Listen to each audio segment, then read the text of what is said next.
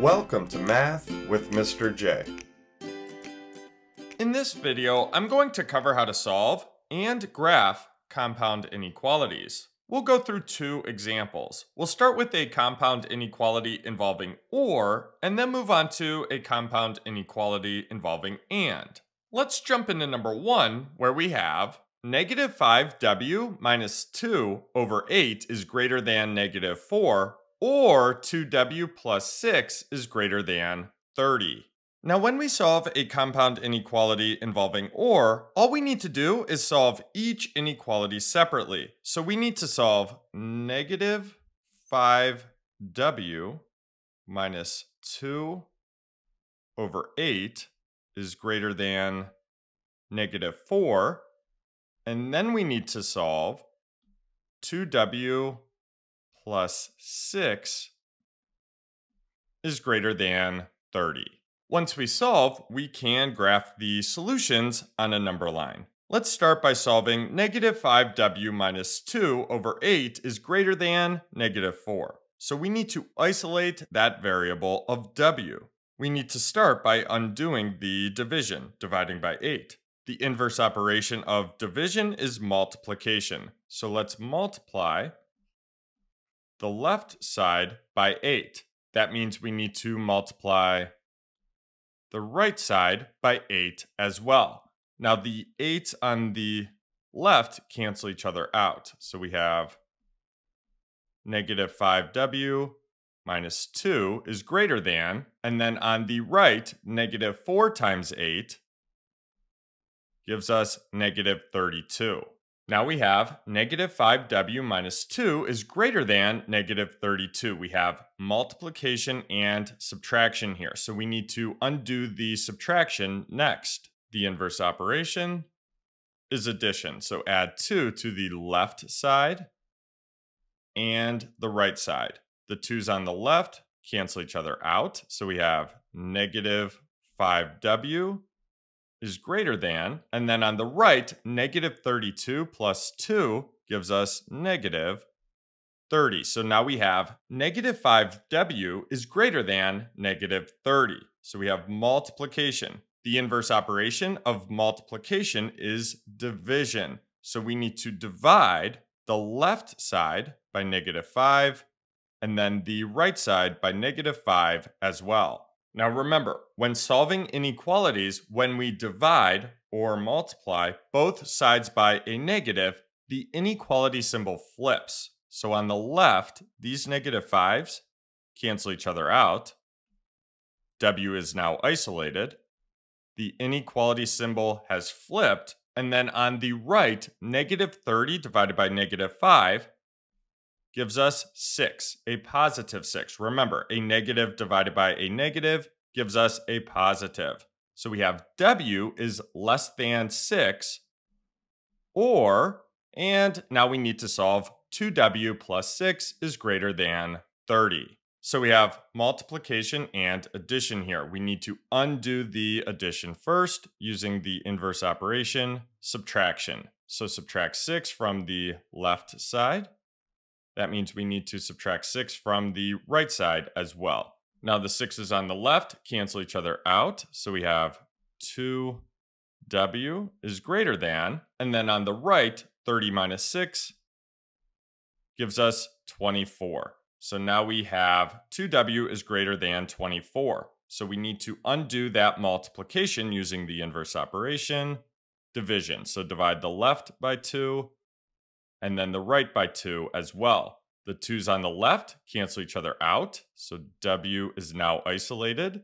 W is greater than, and then on the right, 24 divided by 2 gives us 12. So w is greater than 12.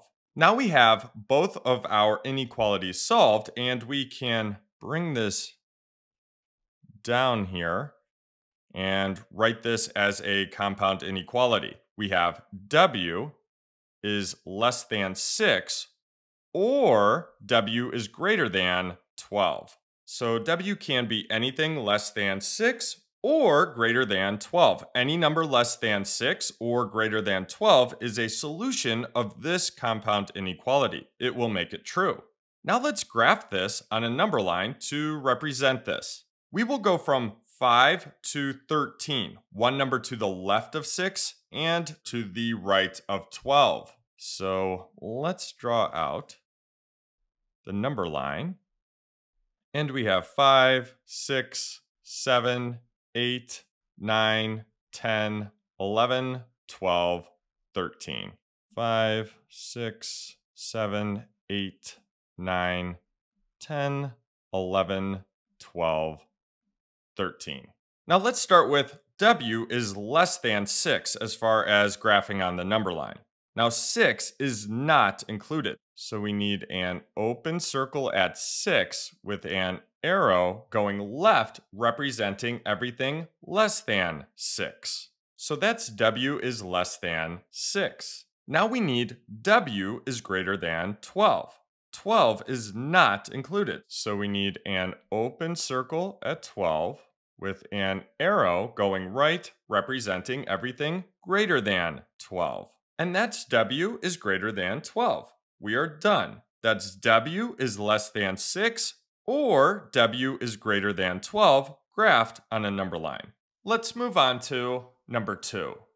Taking a look at number 2, which is an AND compound inequality, we have 4c minus 5 is greater than or equal to -9 and less than 7. Now, when we solve a compound inequality involving AND, we can solve everything all at once, meaning we can solve both of the inequalities that make up the compound inequality at the same time. And then once we solve, we can graph the solutions on a number line. Let's start by rewriting the compound inequality, and we will solve from this.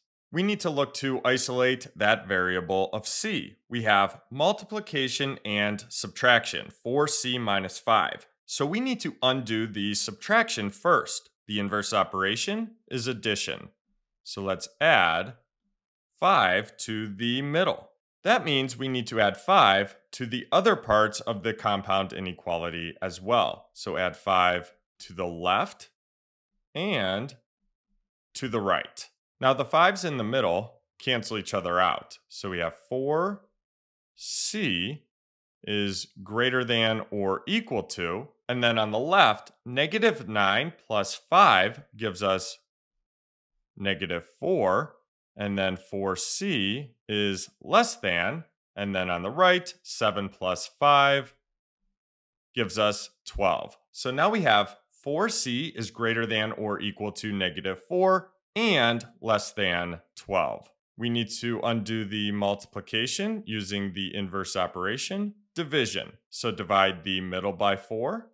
That means we need to divide the left and right by 4 as well. Now the 4's in the middle cancel each other out, so c is now isolated. C is greater than or equal to.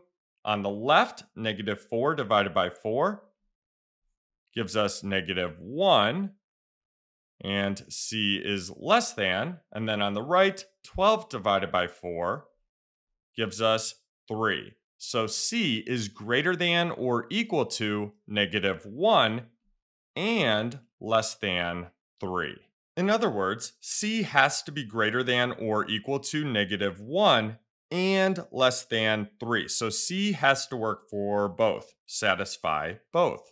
Now let's graph this on a number line. And we will go from -2 to 4, one number to the left of -1 and to the right of 3. So here is our number line. And we will go from -2 to 4. So -2, -1, 0, 1, 2, 3, 4. -2, -1, 0, 1, 2, 3, 4. Now we want everything greater than or equal to -1. So -1 is included. We need a filled circle at -1 to show that. And we need everything less than 3. 3 is not included. So we need an open circle at 3. Again, we want greater than or equal to -1 and less than 3. So we want where these two inequalities overlap. So we want in between here. And that C is greater than or equal to -1 and less than 3 graphed on a number line. So there you have it. There's how to solve and graph compound inequalities. I hope that helped. Thanks so much for watching. Until next time, peace.